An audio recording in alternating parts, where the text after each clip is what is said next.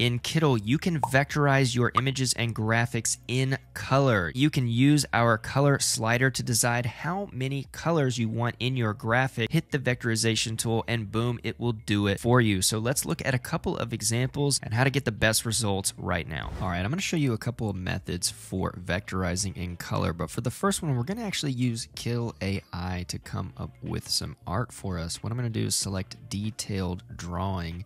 And then I'm going to type a prompt. I'm going to go ahead and go for some like magical style mushrooms because I know they can be pretty colorful at times.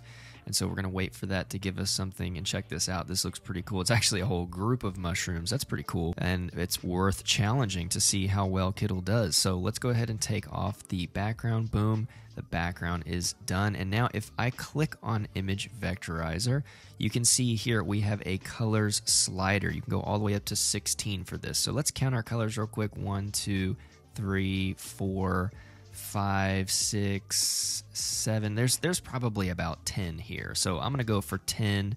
We're going to go ahead and put this slider up at that. And then we'll hit Vectorize Image and the magic is going to happen. And you're going to see your graphic become vector. And look at this. Now you have all of your object colors up here. We selected 10, so now here they are. So now if I want a green mushroom instead of this orangey color, then I can just do that. I can go through and I can make whatever iteration of colors of mushrooms and things that I want just like that. Now let's go to an element. Let's say you're looking in our illustrations panel and you have come across a graphic, an illustration that's not vector. For example, these vintage florals are not vector. They are extremely high resolution PNGs, but they're not vector.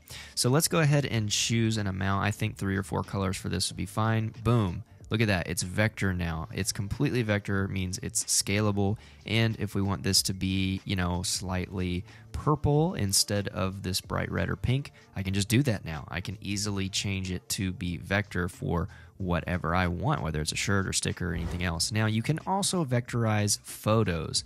So let's go ahead and type in fox. We're going to go for an animal for this. I think foxes are just beautiful. Look at these guys. They're so nice. And look at this photo right here. This is perfect. Now, keep in mind that this is going to vary between your photos. This is a very clear subject, but there's still a lot of detail here that might not be picked up specifically in a vectorizer. So be very specific on the photos you're trying to vectorize. But let's go ahead and put this to the test. Now, because we can test it, I'm going to go in iterations and show you how to do that to get the best result.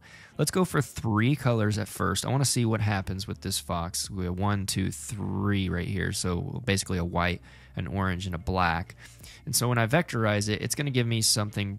It's pretty close. I mean, you can tell that's a fox. But you can just hit Command Z and we can just try again.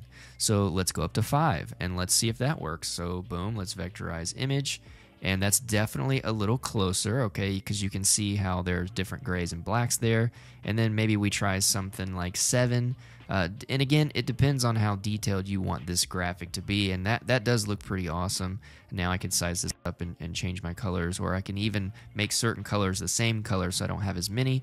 But those are the ways that you can easily vectorize images and graphics in Kittl. Now, if you want to see other tutorials using Kittl, I have these videos here on my right that I know you're going to enjoy. Don't forget to subscribe to the channel so you don't miss any upcoming videos and features and things like that. Thank you so much for watching, and I will see you in the next video.